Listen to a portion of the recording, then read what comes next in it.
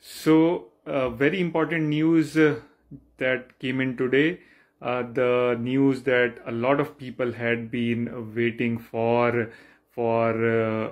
quite some time now. So the big breaking is that Immigration Canada has announced today that candidates whose PGWP expires anytime between September 20th, 2021 and December 31st, 2022 will now be eligible to extend their work permits by up to 18 months. So this is a very, very welcome news for people whose work permit has expired or will expire anytime before the end of this year.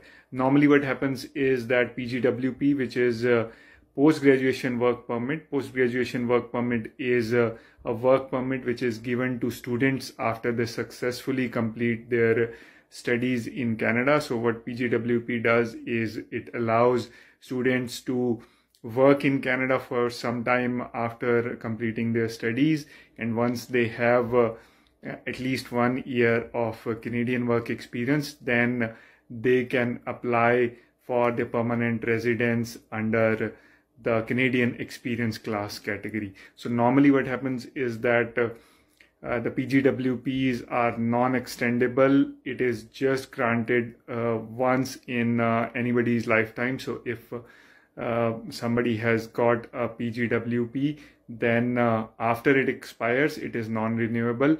But this is a special measure by Immigration Canada, as per which now the candidates will be able to extend their PGWPs. This will help a lot of candidates to complete their work experience and to make sure that they get to remain in Canada by extending their work permits. And another big part of the news is that even if somebody's PGWP had expired and they are living on no status here in Canada, so they don't have a status in Canada, then they are still eligible to extend their work permit. They are eligible to restore their status. Normally, the restoration can only be done within 90 days of somebody losing the status, but as per this special measure, the